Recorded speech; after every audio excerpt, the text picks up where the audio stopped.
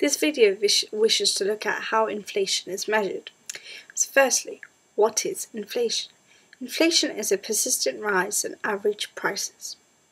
So now there are two measures used to measure inflation, and that is CPI, Consumer Price Index, and RPI, Retail Price Index.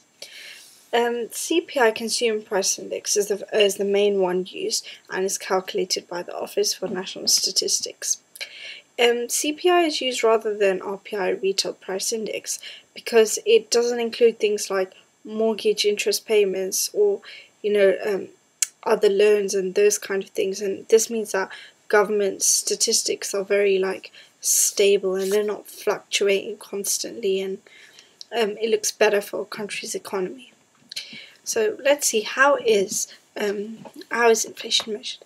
Well, firstly, there is a basket of goods, and these are decided, and they're roughly about 650 goods, and this basket is updated once a year.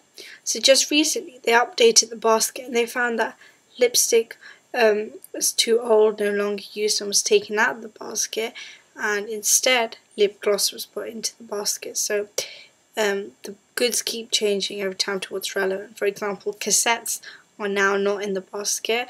You have the downloadable singles, for example, from Amazon, which would be in the basket, that kind of comparison. Then every month there's a price survey is taken, and this is called the Family Expenditure Survey. Now there's three ways that this is collected, the data for this survey. Firstly, diaries from individuals and families are taken, and there are interviews, and thirdly there are questionnaires. So these three methods are done to get the statistics for price changes, etc. Then all of the prices that families use and blah blah blah are given a weighting.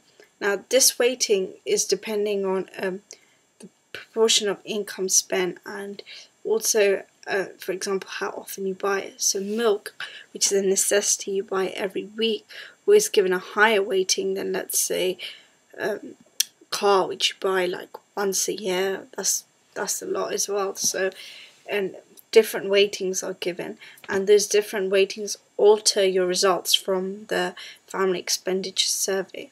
And the difference in weightings equals a difference in the change of price. So that is basically what is inflation. RPI is also used, as I mentioned, but it involves stuff like mortgage interest payments. And actually, Retail Price Index is still used today to calculate wage settlements. Hope this helps.